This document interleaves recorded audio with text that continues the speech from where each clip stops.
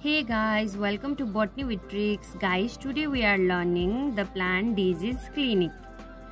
Guys, यो plant disease clinic भनेको के हो भने नि जब हामी मान्छे बिरामी हुन्छौं तब हामी कहाँ जान्छौं हस्पिटल जान्छौं त्यहाँ डाक्टरहरुले हामीलाई चेक गर्नुहुन्छ अनि त्यसपछि हामीले बताएको सिम्पटम्स अनुसार अथवा वहाँ ल्याबमा डायग्नोसिस गरेर चाहिँ हामीलाई यो डिजिज हो अनि तपाईले यस्तो यस्तो खानुपर्छ भनेर औषधि दिएर पठाउनुहुन्छ।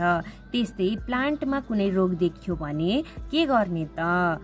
प्लान्टमा कुनै रोग देखियो भने यो प्लान्ट डिजिज क्लिनिकमा लाने अनि प्लान्ट डिजिज क्लिनिकले के गर्छ त त्यो प्लान्टको सिम्पटम्स हेर्छ। प्लान्ट डिजिज क्लिनिकमा फेरि प्लान्ट डाक्टर्स अथवा प्लान्ट प्याथोलोजिस्टहरु हुनुहुन्छ, उहाँहरुले त्यो सिम्पटम्सहरु हेर्नुहुन्छ र त्यस्तै परे ल्याब स्टडी हुन्छ अनि त्यसपछि डिजिजको सिम्पटम्सहरु सबै हेरेर त्यसको रोग पत्ता लगाउने काम गरिन्छ र कुन चाहिँ पेस्टिसाइड्स युज गर्दाखेरि त्यो डिजिज निको हुन्छ त त्यो इन्फर्मेसन फार्मर्सहरुलाई दिएर पठाइदिन्छ। हो त्यही ठामलाई चाहिँ प्लान्ट डिजिज क्लिनिक भनिन्छ। Guys, Nepal has immense diversity in its agroclimate and its crop production due to the variations in the physical landscape. But it faces a major problem on its agricultural production due to the pest. Guys, यो पेस्टले गर्दाखेरि चाहिँ नेपालमा चाहिँ धेरै agricultural losses भइरहेको छ। 35 to 40% pre and post harvest losses नेपालमा भइरहेको छ यही पेस्टको कारणले। डिफरेन्ट स्टडीहरुले यो देखाउँछ। डिफरेन्ट टाइप्स अफ केमिकल्सहरु युज गरिन्छ पेस्टहरु कन्ट्रोल गर्नलाई।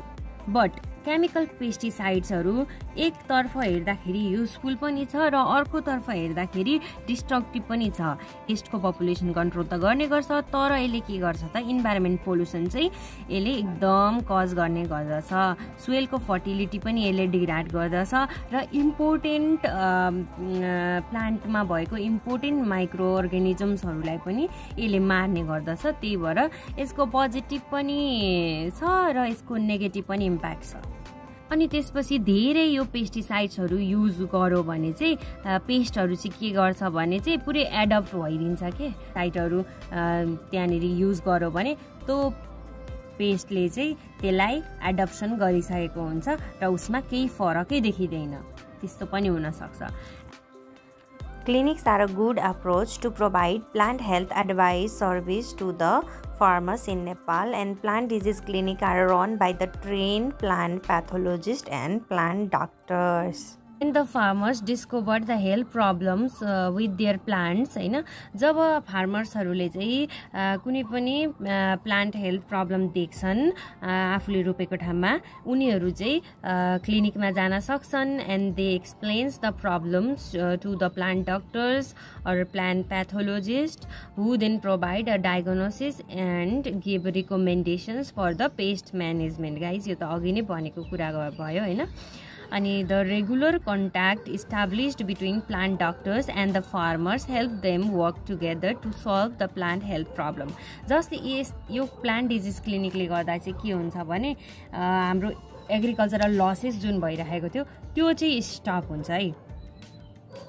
Plant disease clinics are a key component of a plant health system approach which aims to strengthen links between researchers, extensions, regulations and input supply, and in Nepal that aims to improve the plant health system.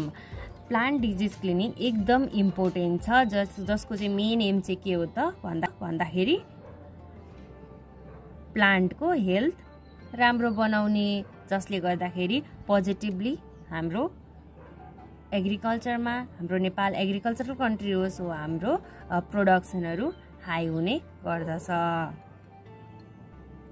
Guys नेपालमा चाहिँ यी plant क्लिनिक्सहरु पनि implement भएको छ र plant clinic कन्सेप्टलाई चाहिँ एनजीओजहरुले एनआरसीहरुले चाहिँ एकदम सपोर्ट पनि गरिरहेको छ।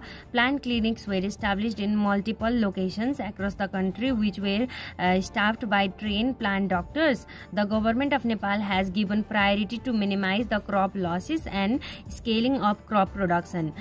त्यस्तै गरेर however due to the various situations it become difficult to access the launch of service delivery at the local level हैन कसरी चाहिँ लोकल लेभलमा चाहिँ एकदम सर्भिस डेलिभरीमा एकदम एफेक्ट गरेको छ कसले भन्दाखेरि चाहिँ यो अर्थक्वेक रिसेन्टली अर्थक्वेक गएको थियो नि अनि त्यसले अनि त्यसपछि यो कोभिड-19 ले गर्दाखेरि पनि एकदम एफेक्ट परेको थियो and they cause the production problems for Nepalese farmers not access to the advisory service for crop production.